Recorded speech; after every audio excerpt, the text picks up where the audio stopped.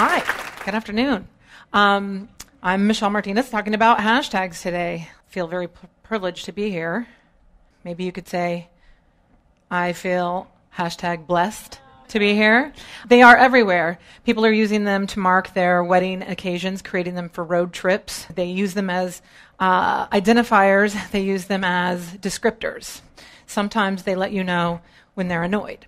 But I found that there are other uses for hashtags. So today I want to talk about the improbable connections, the 4 greatest human needs, learning communities, and radical openness. Improbable connections. In his TED Talk in 2012, John Maeda talks about a time where he sat in a sandbox in London talking to random strangers who came and sat there. And he said it made him feel like the president. He was chatting with people, solving problems, and learning creative ways to be a leader, really.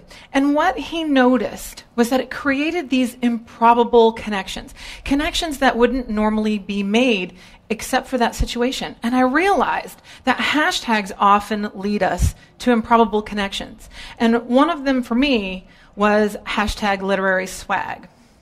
Now, I defended a dissertation earlier this year.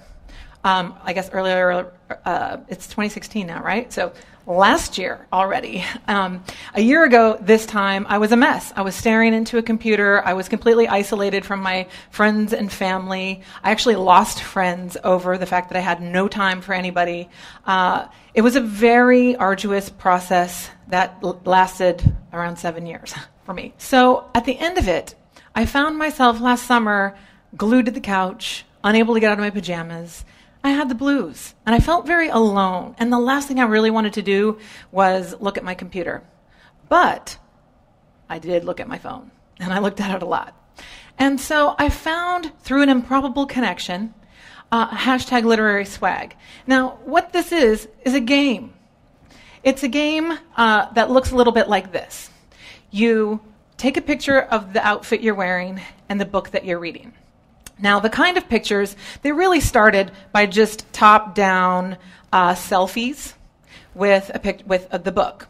And then they started to change as the competition went on. This competition was started by a young man named Yadon Israel. He is an MFA grad student out of New York City.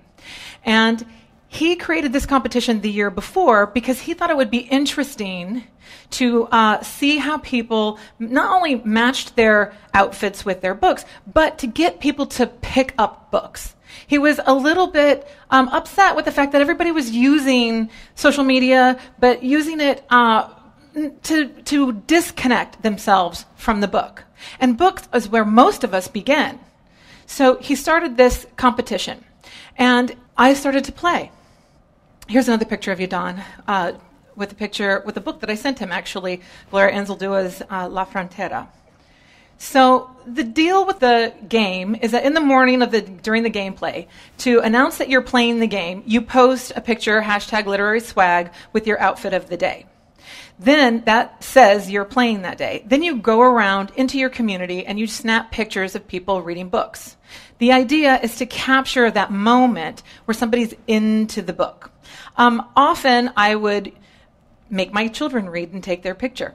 So for me, it became a way to take portraits of my kids and get them to read. It also got me out of the house. So in the morning, I would snap a picture of my clothes, and then in the afternoons, I would take my kids around and we would read, or I would go to bookstores and libraries. Sometimes I'd ask permission. Sometimes I would snap a picture of a person without their face. So the idea with the competition is how many of these pictures that you accumulate in a day. Well, Yadon noticed that some of us lived in smaller towns. Some of us lived in New York City and had access to enormous bookstores and people on subways who would read books. But other communities, and Phoenix in the summer, not everybody was out. So he decided to create new categories. Literary swag pick of the day, which this one won. This is my son. You might recognize the big red dinosaur from the Phoenix Art Museum. But he also would do outfit of the day. And for me, that was a harder part. It's another winning picture of my son reading my old childcraft encyclopedias. For me, though, the books and people reading and getting my kids to read and making their portrait created some creativity for me. I like that. I like taking pictures. But getting dressed is something that I've always had a hard relationship with. Fashion and I never really got along. Whether it was the fact that clothes didn't fit me, or I didn't have a budget, or sometimes I felt excluded from fashion. And because I had the post-PhD blues, I did not feel like getting dressed. So the beginning of Literary Swag, this is the very first picture for Literary Swag that I posted. Hashtag pajamas are my uniform. So because of, my modest wardrobe and my sometime on-again, off-again relationship with fashion, I decided to get a little more creative with my photographs. I would make small artistic films, so I realized I could get creative with this. Since I wasn't necessarily confident about the clothing, I could get creative with how I staged the clothing, and I started making these little films. Well, my little art films made on Instagram started winning hashtag outfit of the day. So I started accumulating more points for my portraits and my hashtags, and it gave me some confidence. So this was my final picture.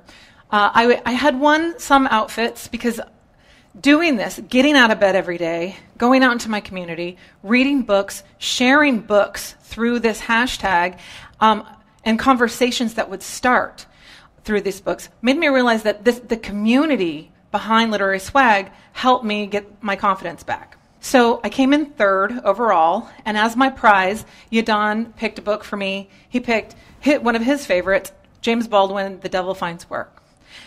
And so I, in turn, sent him one of my favorites. And this is a picture he posted, Gloria Anzaldua's La Frontera. So this was a book that was important to my identity formation, but also to my voice as a scholar. And sharing that with him, someone who grew up in New York City, as opposed to myself, who has lived in many places around the U.S., but I'm born in Arizona and I'm raising my family in Arizona. For us to switch books was a good way for us to get to know each other and to really expand the way we see the world. So when I started looking at hashtags, I decided to look up the most common used ones. And when I found out that fashion and friendship were the two most used hashtags, it made me think of Literary Swag and the friendships that were formed and the fashion how fashion can be used to build confidence. You don't have to be a slave to fashion, but at the same time, I didn't have to be excluded from it. And another thing about Literary Swag, that for people who normally felt excluded from the canon of literature or excluded from fashion, this was a way to reclaim that space or to find a way in it. Which brings me to the four greatest human needs. Most of them we know, right? Food, water, shelter. Some of them we take for granted. And acceptance is one that's a little harder to determine when you don't have it. If you don't have water, you can die. If you don't have food, you will die. If you don't have shelter, it might take a little longer, but again, it's a life or death thing. But acceptance is something that's a little bit harder to tell how it's hurting someone. That's why I have it fading in and out. Because acceptance, sometimes a little bit of acceptance helps, but acceptance is something that we look to community for, or family. Okay, so food. Hashtag farmer's market. It's a good way to find it. Water. Hashtag water for Flint, right? We can mobilize community to create these human needs. Shelter. If you remember in November, in the atrocities in Paris, this hashtag went around helping people find shelter. So hashtags are out there helping us meet the four greatest human needs. And Literary Swag really helped me with acceptance. But it goes further than that. Hashtags have also helped create change, helped create movements. Think of Black Lives Matter or hashtag Oscars So White. It's a starting point for a conversation to make deep social change. So, how do we do this in learning communities? In his TED Talk, John Green, the very famous and popular young adult author, he did a TED Talk that revolved around going online and participating in learning communities. What he was talking about was making and viewing videos in YouTube. And he himself, and I believe his brother, both make these videos to teach and learn. His has to do mostly with history. So I was thinking about that, and I was thinking about my experiences with literary swag, and it made me think of when the first time I ever stepped foot in the classroom as a teaching assistant. My job was to get students to put down the newspaper. This was at ASU, so they were already in the state press. And my mentor, Professor Candelaria, wanted me to learn how to theorize, and she would carve out the last 15 minutes for me to get up there and theorize.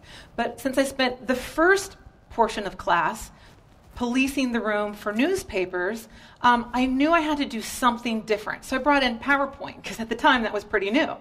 But the thing about the newspapers is eventually you get to the end of them. You could read every word in a newspaper and have it read and put it down.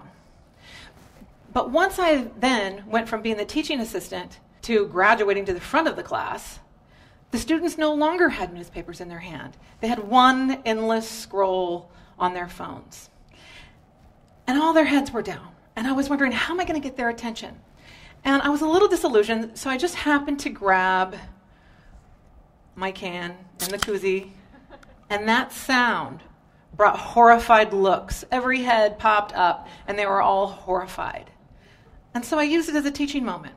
Well, why are you horrified? Well, because my dad has one just like that for his beer. And then when I reached for my straw to put it in, everybody sighed.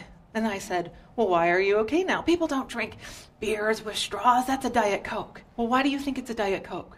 Well, because you're a woman and you put a straw in it. So it opened up a conversation about the way we see things, right? We are automatically gendered my sparkling water just because of the koozie or the straw. So I used that as a moment to have my students recognize themselves as readers in the world and recognize how they read things, how who they are informs the way they see the world. Then they went back to scrolling on their phones. So I wondered, well, how can I keep this momentum going? Because the rest of it was #boring.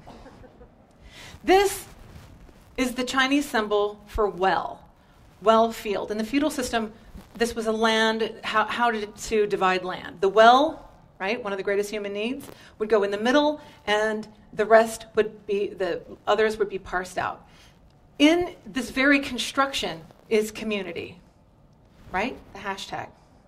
So how do I use these hashtags in the classroom? I wanted to harness that endless scroll and get them looking critically at the information that they were seeing on their phones and on their computers.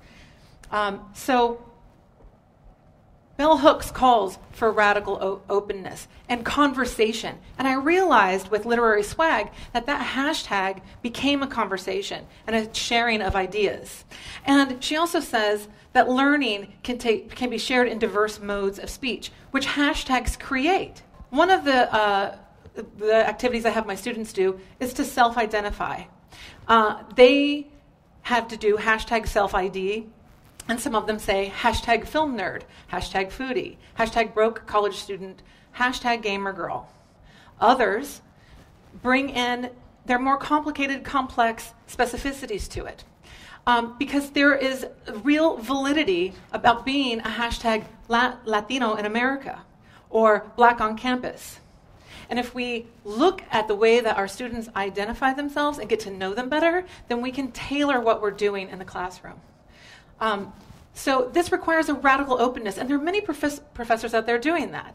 So when bell hooks calls for this radical openness in order to be a democratic educator and to to approach the world in new and exciting ways and take the classroom out of the classroom, I think the hashtag really gives us a way to do that. For example, there are many young up-and-coming professors doing that. My cousin, who's in the audience here, is a PhD candidate at U of A in linguistics, and she has students follow a hashtag to their root. But not only does it teach them about linguistics or the root of a particular movement or hashtag, it also can create these improbable connections. So I want to thank you all for honoring me and listening today. I'm very hashtag thankful for your presence and your attention.